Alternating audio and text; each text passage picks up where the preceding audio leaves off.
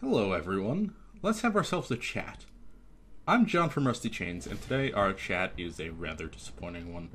If you saw our last video, you know I was pretty big on Update 7 for Payday 3. I thought the update was pretty good and was actually quite healthy for the game. Unfortunately, a new aspect has been discovered that makes me really frustrated with Starbreeze right now. Reddit user Reptilian Vladeoz, I'm very sorry if I'm not pronouncing that correctly, did some digging after thinking some weapons weren't feeling great, and he found that ammo pickup rates were changed in this update for all the weapons in the Syntax Error weapon pack. With the exception of 3 distinct magazines, these were all nerfed. The War 45 SMG in particular was completely gutted. Now for both that SMG and the FSA 12 shotgun, you're getting less bullets per pickup than you need to kill heavy SWATs, even with Edge. That means by the middle to end of a loud heist, especially in Final Charge, your guns are no longer able to properly sustain themselves.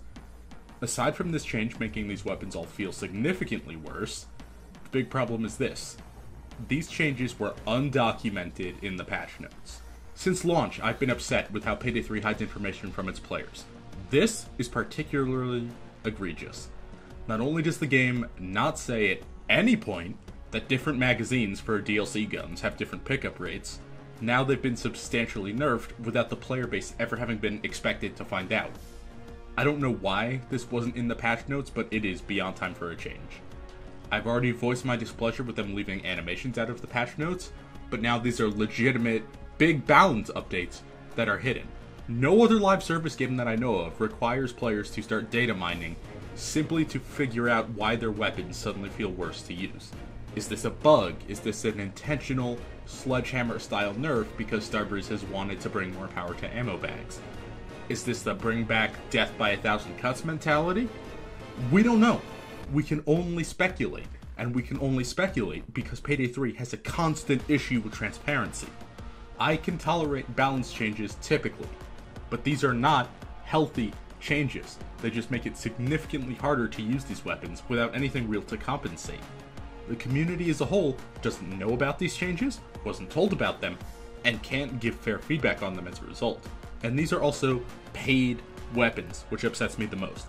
If you expect people to buy your game and then pay you extra for more weapons on top of that, you can't make those weapons worse without telling people. When people buy something from you, they expect that they can trust it. Why would people want to buy these weapons now that the ammo change has made them less effective or efficient than base game weapons, and that is not posted anywhere?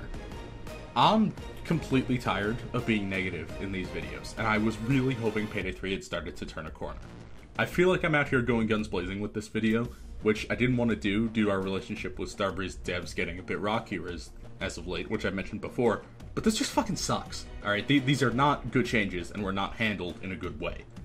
Starbreeze needs to get their patch notes in line, and more importantly, start being honest with players about what changes are actually being made in a game they paid for. Operation Medic Bag is supposed to help get this game on track, but people won't stick around if Starbreeze are going to keep doing these fucking rug pulls.